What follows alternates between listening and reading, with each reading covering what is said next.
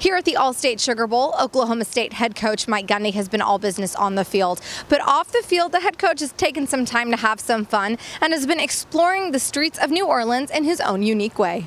You know, it's funny, some of the players and some of the children of coaches on our team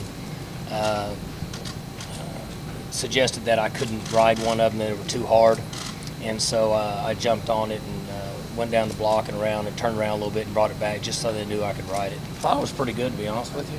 A couple times I got a little top heavy, and because there were so many people around, I was glad that I didn't fall. And but it worked out good, you know, and it's a lot of fun. It's kind of like riding a bike. You get a little bit better at it each time. I was a little impressed with how good he was on it. I was kind of surprised that, but I'm sure he's been practicing on it, you know, all over break and stuff. Or he probably made sure he was good at it before he got up there and did it in front of people. I got on the hoverboard twice in my life, and each time I had to get off it because I was about to fall. I actually had to use crutches so I could be able to kind of get my balance on it first time. So Coach Gundy's definitely better than I am. Keep it right here at Big12Sports.com for more from the Sugar Bowl. For the Big 12 Digital Network, I'm Annabelle Stefan reporting from New Orleans.